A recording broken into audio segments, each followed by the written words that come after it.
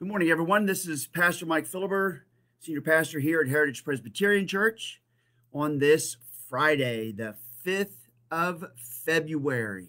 So we're here for morning prayer on this day, this 5th of February, and I want to say happy birthday to some folks. First off, I want to say happy birthday to Clarence Hill. Happy birthday, Clarence. Woo, woo, woo, woo. And also to Rayleigh Hardy. Rayleigh, happy birthday. If Chris doesn't treat you right, you let me know. I'll get on him, okay? So here's your birthday celebration. Woo!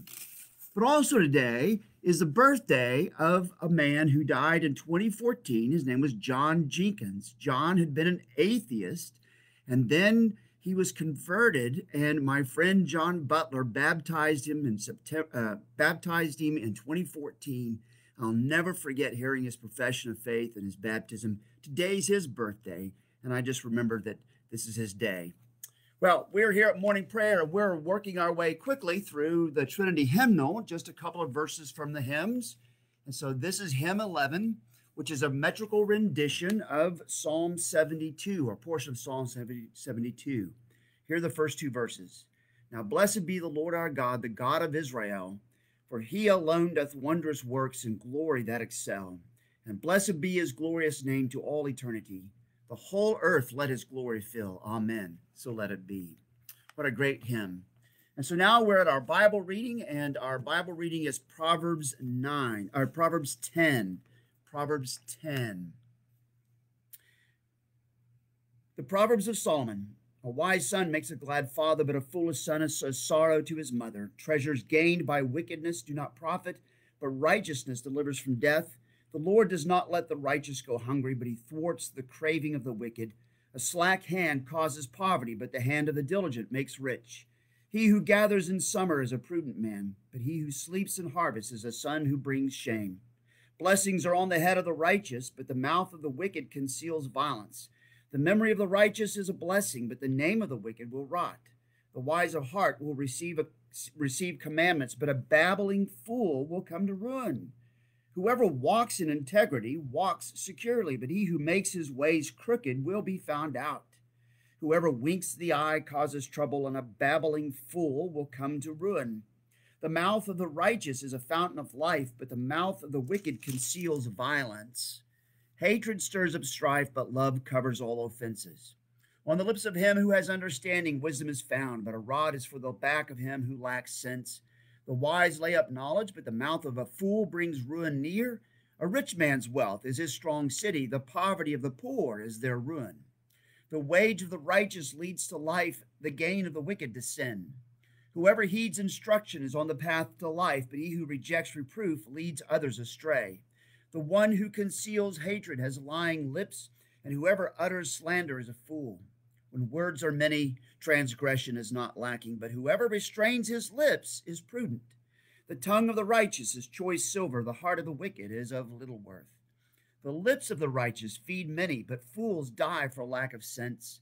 The blessing of the Lord makes rich, and he adds no sorrow with it. Doing wrong is like a joke to a fool, but wisdom is pleasure to a man of understanding. What the wicked dreads will come upon him, but the desire of the righteous will be granted. When the tempest passes, the wicked is no more, but the righteous is established forever. Like vinegar to the teeth and smoke to the eyes, so is the sluggard to those who send him. The fear of the Lord prolongs life, but the years of the wicked will be short. The hope of the righteous brings joy, but the expectation of the wicked will perish. The way of the Lord is a stronghold to the blameless, but destruction to evildoers. The righteous will never be removed, but the wicked will not dwell in the land. The mouth of the righteous brings forth wisdom, but the perverse tongue will be cut off. The lips of the righteous know what is acceptable, but the mouth of the wicked what is perverse. That was Proverbs 10. And you'll notice in Proverbs 10 that this dad who's writing to his son is going to talk a lot about sex and drugs and women and speech and just behavioral stuff. What just about every godly father I know wants to tell their kids, and so it's very fitting. But there's so much depth and wisdom here. That was Proverbs 10. We're going to pray for the birthday folks and then move on in our prayers. Lord God, we thank you for Clarence and for Rayleigh for their birthday. We ask you to bless them this day, that it would be a good day of celebration. and rejoicing because life is a gift and you have blessed us with that gift and we receive it with gratitude. It's the best way to receive it. And so for Clarence and Rayleigh, I pray for this coming year that they would thrive and grow in wisdom's way and find themselves being promoters, not of promoters of love and peace and compassion, Lord, and that they would see you strengthening their hand and guiding them in the way that is right with integrity and wisdom. And may this year, this coming year for them, be full of joy. Lord, thank you for the memory of John Jenkins. I thank you for the blessing of being able to watch John Butler baptize him back in 2014, to hear his confession. I thank you for his memory. And I pray that we would see many more John Jenkins coming to faith in Christ.